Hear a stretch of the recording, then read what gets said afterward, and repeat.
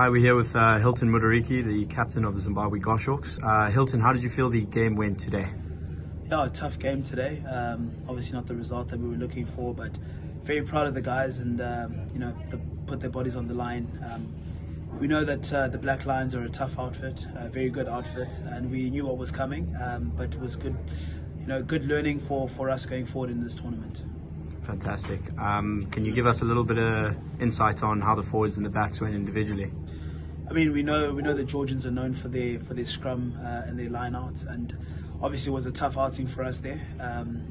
But we will definitely work on that into this week. And the backs, unfortunately, we didn't get enough good quality ball. But when we did get the ball that we wanted to, we looked dangerous. Amazing. Thanks so much for your time, Hilton. Thank you very much. Right, Coach Dawson, happy with the result today?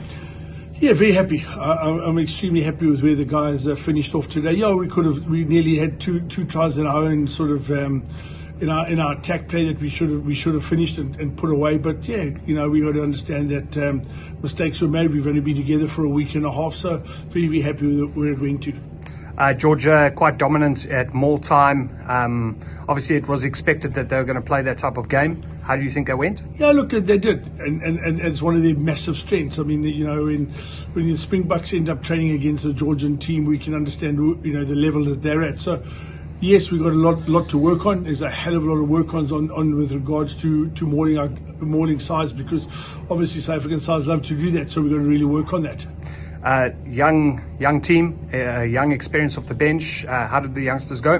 Exceptionally well. I was very proud. I'm very proud of the whole side, to be honest, guys. And when those youngsters came on, they really stepped it up. They tried to lift the pace of the game. They tried to lift the pace and the skill level up, which was immense. And I was very happy with the youngsters.